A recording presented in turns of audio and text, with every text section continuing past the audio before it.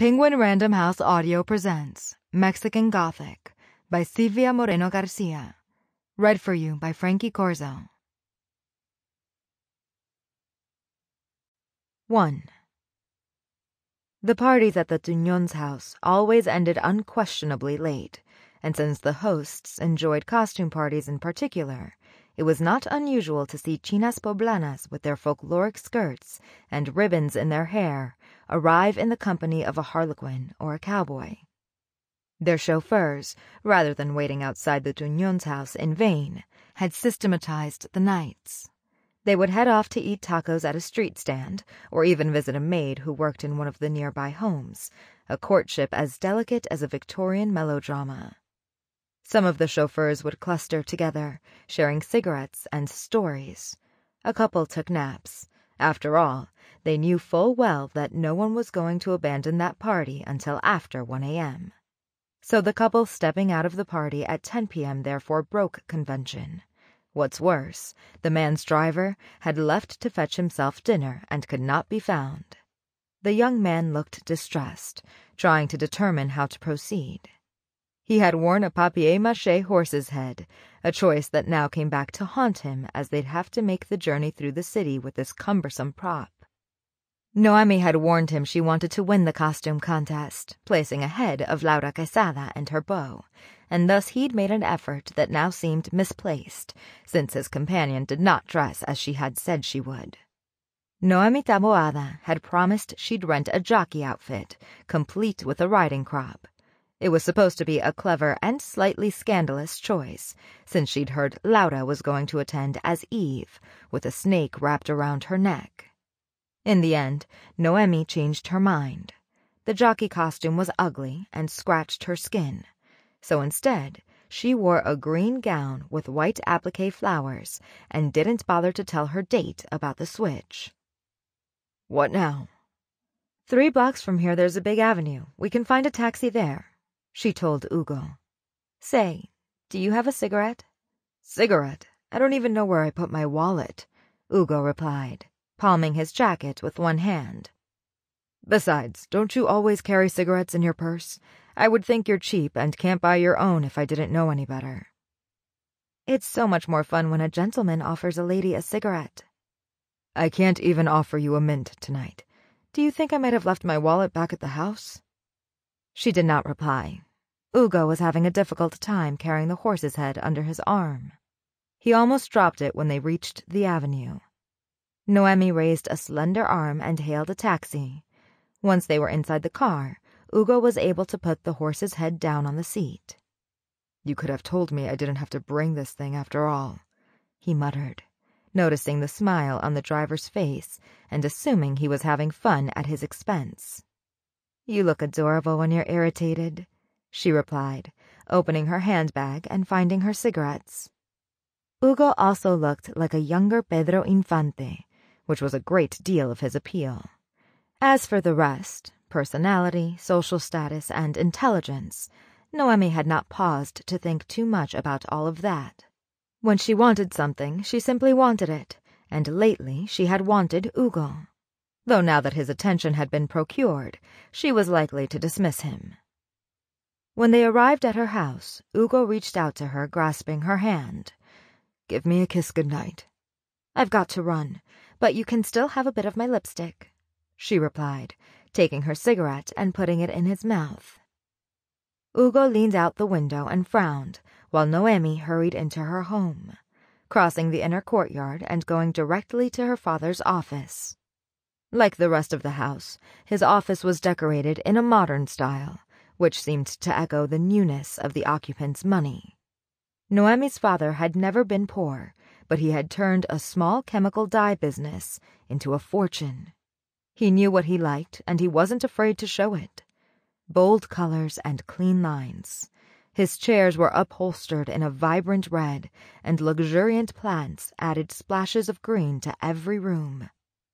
The door to the office was open, and Noemi did not bother knocking, breezily walking in, her high heels clacking on the hardwood floor. She brushed one of the orchids in her hair with her fingertips and sat down in the chair in front of her father's desk with a loud sigh, tossing her little handbag on the floor.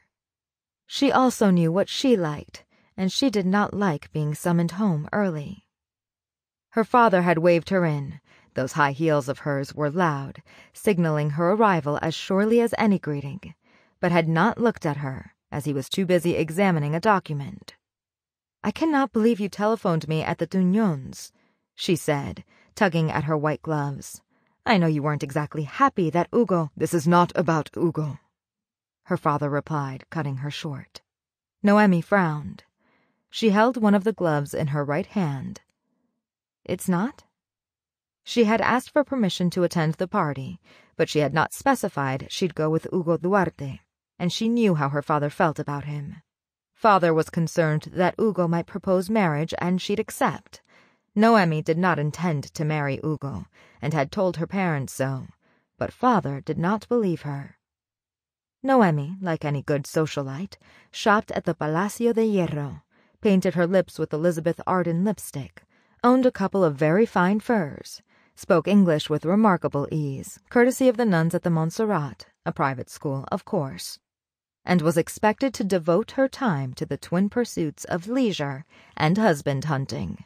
Therefore, to her father, any pleasant activity must also involve the acquisition of a spouse.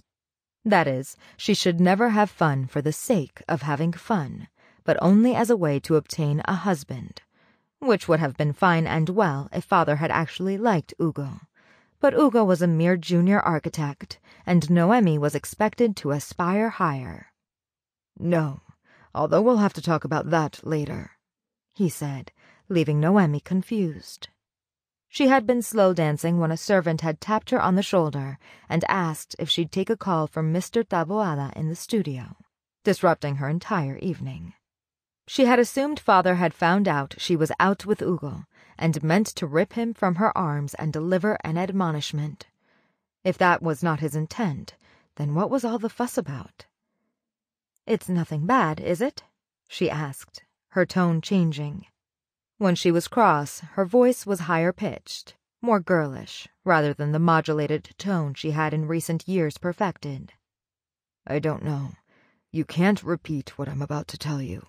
Not to your mother, not to your brother, not to any friends. Understood?" her father said, staring at her until Noemi nodded.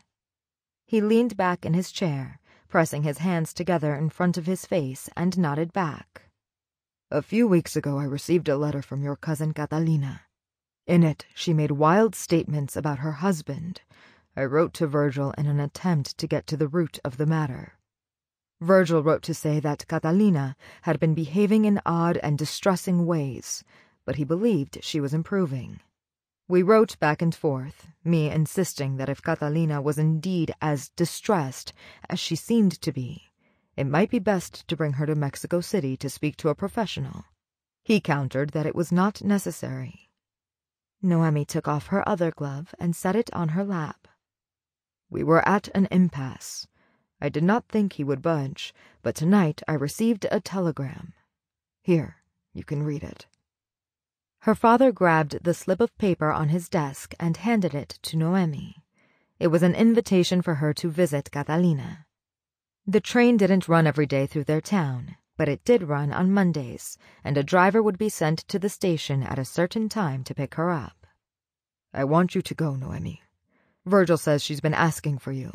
Besides, I think this is a matter that may be best handled by a woman.